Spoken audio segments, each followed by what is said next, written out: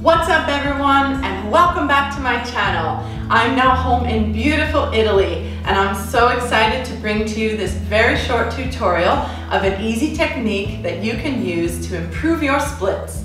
So as usual, make sure you're warmed up, stretched, and ready to go.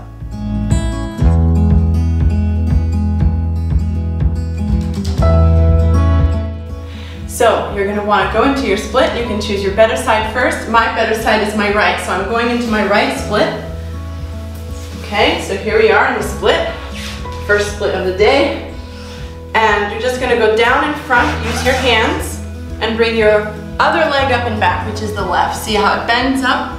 And then you push yourself around, back up to the right split. And once again, hands down, bend your left leg, come up, back to a right split. And this is called circle splits because as you can see, you go in a circle. And the circle can continue as many times as you like.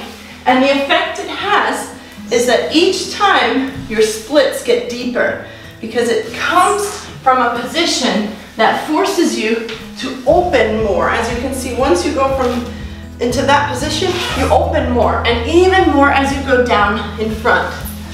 So there you go, that's circle splits. Don't forget to try it also on the left, and drop me a comment in the comment section below to let me know how it went for you. Also, there's another way you could use this as a fun dance class activity. If you're a dance teacher watching this, you could put your students into pairs and have one of the dancers count while the other one goes into circle splits, and put on the music for say 30 seconds or a minute and the timer, and see who can do the most circle splits in that time period. And at the end you can give a little prize to motivate your students. So hope you enjoyed this short video, and don't forget to click subscribe below to get dance tutorials and stretching videos just like this. Have a nice weekend and see you in the next one. Bye!